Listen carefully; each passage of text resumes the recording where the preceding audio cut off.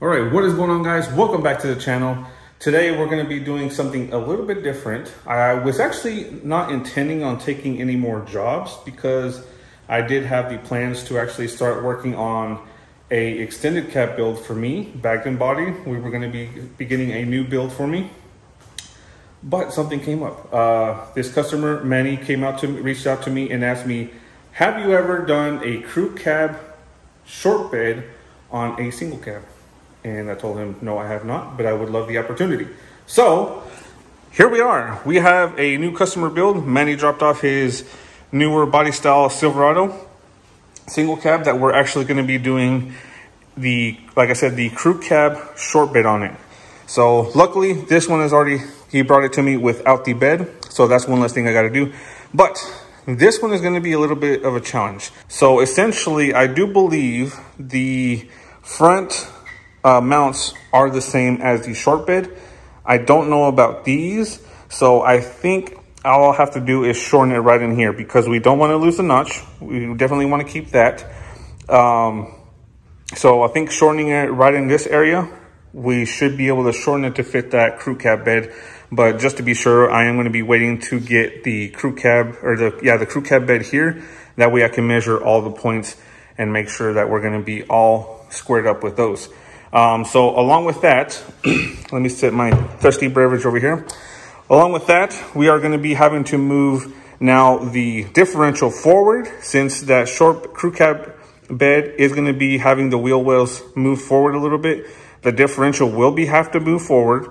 With that being moved forward, we will no longer be able to use the fuel tank because it is going to be short. It is going to be pretty close to the differential. So that is going to be removed, taken out of the way. He will be getting a custom fuel cell made. I don't know if I'll get it made and shipped to me, so we might be able to install it. But if not, he said he will do that in the future. So we will have to get rid of the fuel tank, and he will have to get a shorter drive shaft made since the differential will be moving forward.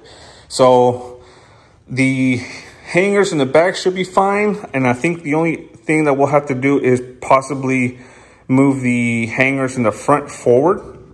So hopefully that doesn't give me any issues there. But other than that, I think it should be a pretty straightforward build. I mean, all we're doing is just cutting and moving forward. I just got to know exactly where I need to cut and move it forward.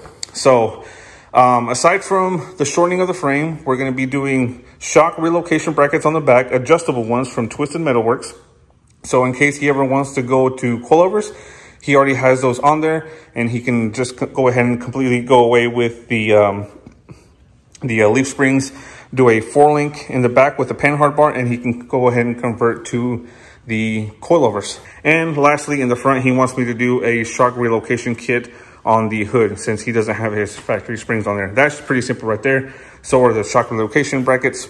But the frame, that's going to be the challenge. I have never done one, so I want to take this opportunity and learn. And thank you to Manny for trusting me and cutting up his truck, shortening it up. So that's going to be the challenge on this build. So hopefully all goes well. First things first, I'm going to be lifting the truck up off the ground. I'm going to be putting it on my blocks here. That way I have room under there to be able to pull the fuel cell out, weld up underneath, and be able to brace everything whenever I start cutting it. But the goal for today is pulling the wiring harness off. Like I said, lifting the truck up off the ground. We're going to be pulling the fuel cell out, disconnecting the drive shaft, possibly removing the leaf springs. I'm not sure yet, but I might leave that alone. But essentially just lifting it up, disconnecting, and getting it cleaned and prepped. That way, whenever we do get his crew cab bed, we will be ready to go then. So I'm not going to be doing any cutting until I get that bed. That way I can make sure about all those mounts. Make sure they're going to be all squared up. So I think that's going to be it for this build. So we're going to be putting you guys on the time lapse, and we'll just do the process of lifting it up, like I said, and cleaning up and removing some of this stuff. So without further ado, let's go ahead and get started on this build.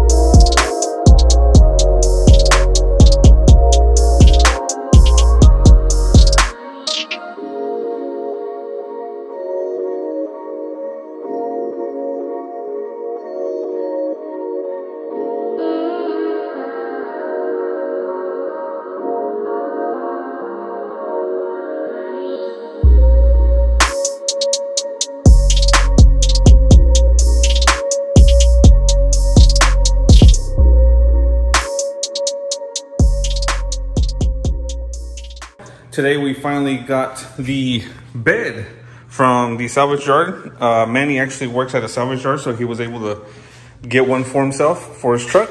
And now we're getting ready to start. I'm gonna cut out first the hole for the notch. That way I wanna set it on the bed, and from the rough measurements that I did, the two holes back there and there line up, and also this one. So I will be able to keep this mounting location for the bed possibly, but just to be sure, I want to go ahead and, like I mentioned, cut just the inside of the bed right here, just where the notch would go. I'm not going to cut yet the wheel houses until I make sure that we are going to clear. He is dropped pretty low, but we won't know for sure if we need to cut these out until we set the bed on. So the reason why I want to set it on the truck right now is, one, I want to check that front mounting location and make sure it does actually line up with this one.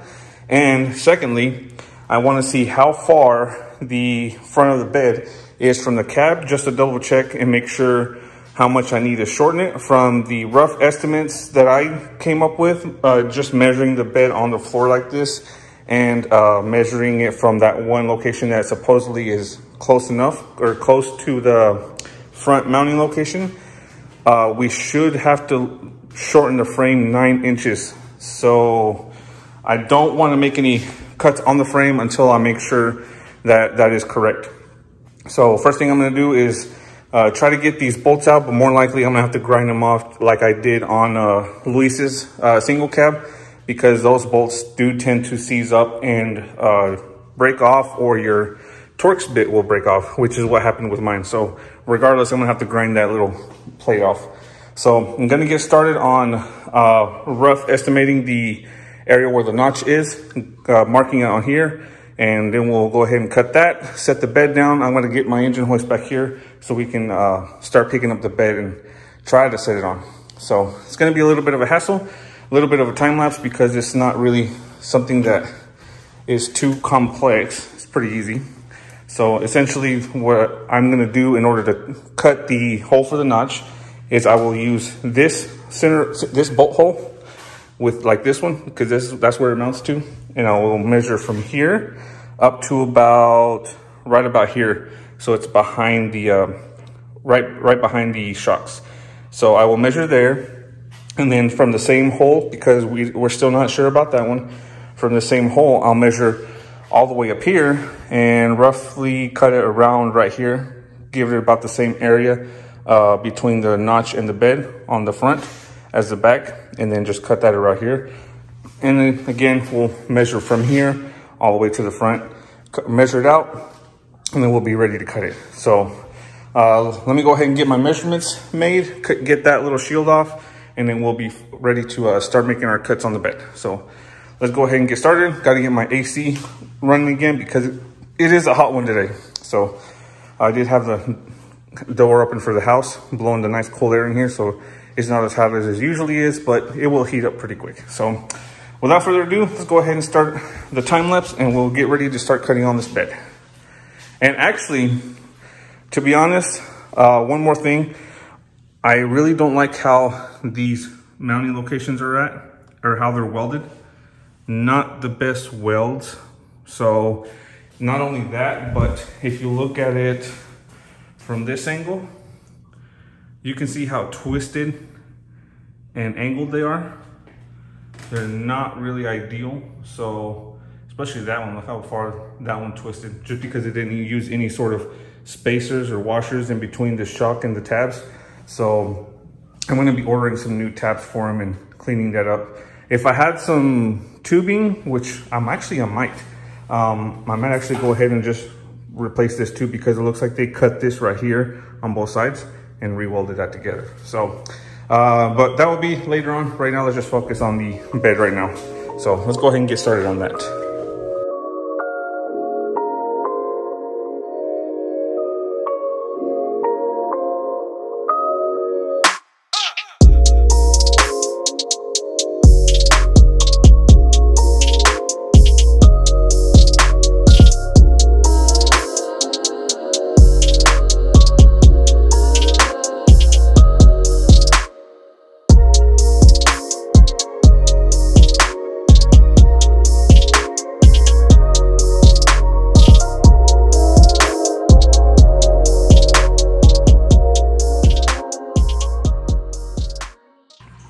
All right, well, there we have our notch cut out. And now begins the very intimidating and kind of scary process of trying to set the bed down and using my engine hoist with some ratchet straps to try and put the bed on. Now, this one is going to be a little bit more of a challenge because usually I would have the truck as far forward as I can. Usually it would be up in there like I had Luis's truck. And I could get the engine hoist in from the back, slide it up under the truck, and set the bed in place because it's nice and open down here without a tailgate. But with this one, I think I'm gonna have to try to see if I can set it down. When I pick it up, I'm gonna have to try to see if I can put it on from the side. So that's gonna be the challenge of today, see if I can set it on. So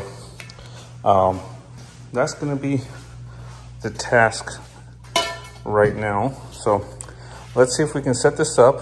Again, we'll put you guys on a time lapse and see if I can set this bed down by myself. If not, I'll have to get my brother to come help me. So let's go ahead and start trying to get this bed down.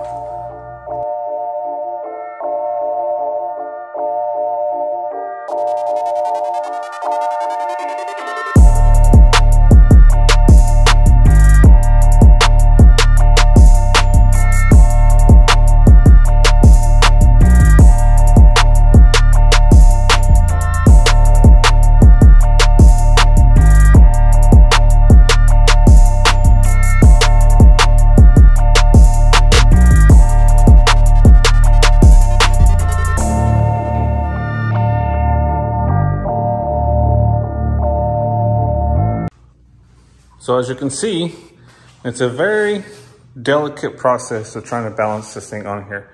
And I got it kind of there, but I still won't know for sure until I actually pick it up even more and try to set it on the truck itself, because it is, the hoist is pretty close to this bed rail. But hopefully we don't have any clearance issues. So I'm gonna go ahead and try to attempt to set it on here and see if we don't kill ourselves in the process. I think you guys have a better angle of it over here. So let's see if we can get this thing on.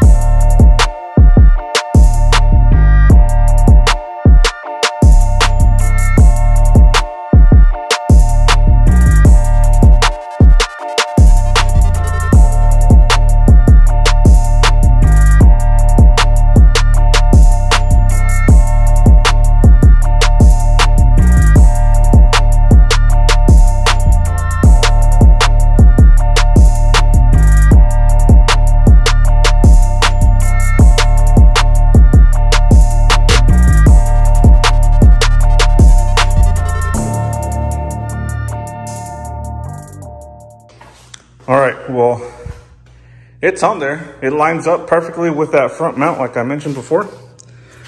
So that is literally how much frame we're gonna have to cut out of the truck. So let's see if I can find my tape measure. I think like I said last time, I do believe it was 9 inches that I had to cut out possibly. There it is. Let's see my tape measure.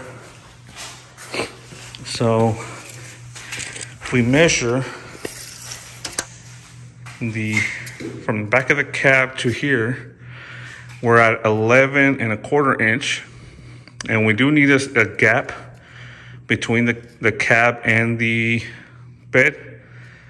I don't remember exactly how much it is, but if we cut it at 9 inch, if we cut it down 9 inches or 9¼ the bed will be 2 inches from the back. The back of the cab will be 2 inches from the back of the bed, or the front of the bed technically.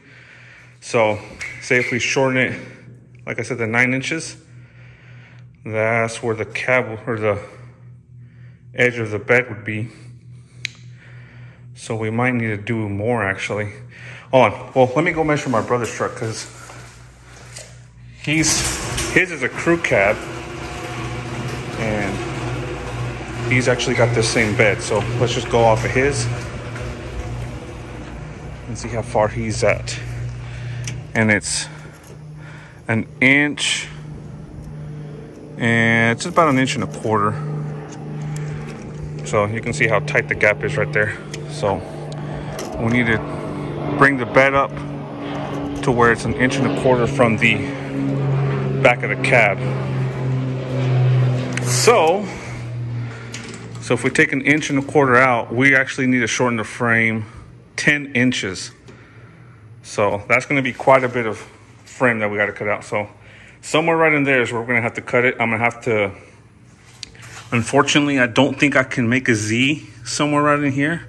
So in this general area is where I'm going to have to cut the 10 inches out of, because I'm trying to save this leaf spring mount because I don't want to move it, because right there is pretty close, pretty centered. Obviously it's going to be forward because it's got the flip kit plus I think a 4-inch flip block on there. So that moves it forward. I could move the bed forward, but then I would have to move the bumper and all that stuff. So we're not going to get into that. The only way we could correct that is if we put some sort of 4-link system or a wishbone 3-link. Whenever we weld the brackets on, we can set the axle back an additional, let's see, it's 4.5 inches on the front, 2.5 on the front, or 2.5 on the front, 4.5 on the back. So we would need to move the axle back 1 inch. So it's 3.5 in the front, 3.5 in the front, 3.5 in the front, 3.5 in the back. Sorry, it's been hot all day. I went to work early this morning, and the heat's getting to me. So 1.25 inches is where we're gonna have to leave the gap between the back of the cab and the bed. So we need to shorten this thing down 10 inches. So now that we got the measurements, I'm gonna take the bed back off and then set it up back here out of the way, and then I'm gonna start cleaning up the frame and then just seeing where we're gonna get those, where we're gonna shorten those 10 inches from. Because that's gonna be quite a bit of frame to shorten. So let me get this bed back off. I'll put it back on the time lapse, get the bed off, and then we'll see where we're at, where we're gonna cut that frame at.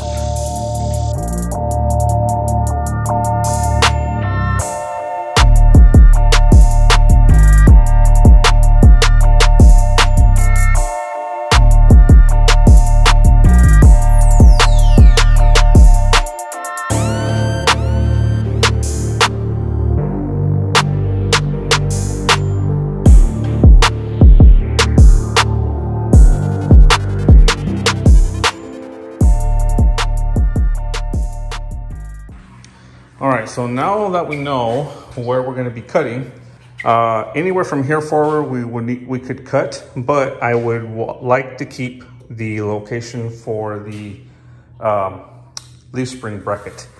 I was thinking, I'll zoom out a little bit, if there was any way that I could cut this off and then just let it sit there, and then once I, like, say if I could shorten it somewhere right in here and then Z it, I could weld this bracket back on. But I don't know how difficult that would be, which now that I'm thinking about it, that might be my best option. Reason being is because the only other place that I could shorten it would be down in here in this general area, right behind the cab mount and just right in front of here, because this literally would be the only place, if I can find my tape measure again, that I could shorten it. Because I was looking down here and there's a seam, kind of like where the rear half of the frame is welded to the front half or the center half from factory. So like right in here. So right in here is where I could cut those 10 inches out. So I would cut it like right around in here. And this, obviously I have to cut this out and the cross member for the fuel tank. So this point right here would be almost up in here, right behind the cab mount. But the only issue with that is that it's literally right under the cab. And there would be no way for me to weld it as best as I can. So that's why, that's one reason I don't want to do it up in there. So our second option would be to do it somewhere back in here. Say if we go ahead and cut this bracket off, take again the center cross member right here for the fuel tank, and I'm gonna attempt to use a Sawzall and just do a perfect cut right here. And in order to set it back up, because we are gonna be, I can't cut it like right up against the frame rail. So I'm gonna just, I guess you could say, estimate and cut it about a quarter inch away from the side of the frame rail. And then what I would do is I have a piece of quarter inch thick plate over there. It's 4 inches wide, which is literally probably the same width. Yeah, almost the same width as the leaf spring bracket. So with that quarter inch plate, I could space this bracket back out the quarter inch of the metal that I'm gonna have to grind off from in here. So that sounds like it's gonna be a game plan. So essentially what we're gonna be doing is, since the frame is gonna be moving forward, say if I cut it right here, and then we cut the 10 inches back in here somewhere. See if we do this. Okay, so if I cut it right up in here, right behind this mount, the 10-inch mark would be right up in here. So this point will literally be all the way up here. So the reason why I would do it back here is because it would still give me some area right here, some room to weld some reinforcement brackets, not only on the top, but on the bottom. Because again, if I cut it at the 10 inches right here, this point is gonna have to go straight over. So the frame will stop right here, and then the bottom of the frame up here will now be like right here and all the way up here. So it has to go straight. I can't drop it, otherwise the bed will be tilted like crazy. So we can't do that. So that's what I'm gonna have to end up doing probably. I think now that I think about it, is we're gonna cut it right behind this cab mount. Obviously this is going to go away because we don't need it, and we're going to go ahead, well actually now we actually keep this just for reinforcement purposes, the fuel tank cross member, just to keep it reinforced. We're going to keep that since we're going to be cutting it right above in here, so it shouldn't be in the way. We'll cut it out once we start fully welding it, and that way we have a better area right here to box it up after we shorten it. So I think that's going to be the game plan. So cutting this out, we're going to use the Sawzall and cut this bracket out. And then I'm going to, obviously, what I'll do is I'll like do my measurements like this and how far it is off the floor. So that way we can get the same general area once we get it back up in here, because it is going to stay in the same spot. It's just going to be in that area where the weird Z is going to be at. And then I think the only other issue that I see is we're going to have to keep right over there. That hole right there is where this bolt goes through. So that'll be the other issue. So that's going to be the game plan. Cut this out. Cut the front leaf spring hanger off. We're going to go ahead and just unbolt the leaf spring and then just let it hang down. Get it out of the way. It's not sitting on the wheels right now, so we'll just let it come down, sit on the floor. We might just go ahead and take it out completely. And we're literally going to end up cutting the frame right here, do a bunch of measurements, make sure we get a nice little vertical cut, and then just pretty much clean this area up and then mark our frame, measure it 10 times to make sure I don't fuck this shit up, and then we'll finally get to cutting. So I mean, there's really not much I can show you guys. I'm just literally gonna take everything apart, so the only thing I really can do is put you guys on the time lapse. But that is the game plan that we're going to be going with. I don't know if I'm going to have enough time to get to it today. Today is a Saturday. This video is going to be going up tomorrow for Sunday, and so I think next Sunday we will see the results after we end up cutting it, because it's getting kind of late today. Got to get the kids my kids some dinner, so we're gonna end this video here. It is burning hot in the garage right now, even though I have my little porta-cool going. But stay tuned for this because this is something I have not attempted before. It's actually pretty straightforward now that I'm thinking about it. I come out here and kind of kind of assess the situation. So that's gonna cut it for today, guys. Thank you for watching. Make sure you leave a like, comment, subscribe, share the videos. We're blowing up the channel pretty quick. Lots of subscribers are coming new to the channel. So thank you again, guys, for sharing the videos.